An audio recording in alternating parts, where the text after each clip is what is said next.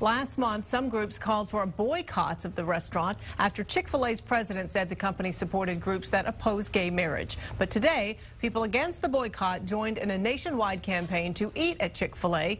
It brought in crowds at their restaurants around the country and here in Austin. KXAN's Omar Lewis is live with a story after talking to people on both sides of this issue. Omar? Good evening. As you can tell by the long lines behind me, people have been filing into Chick-fil-A's across the country and here in Austin all day to show their support, but the protesters were also out as well to get their message out in what's becoming a big controversy for the fast food giant.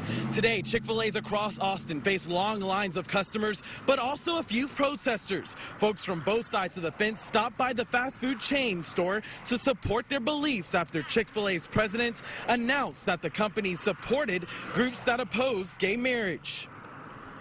My son that we're here because we support the biblical definition of marriage.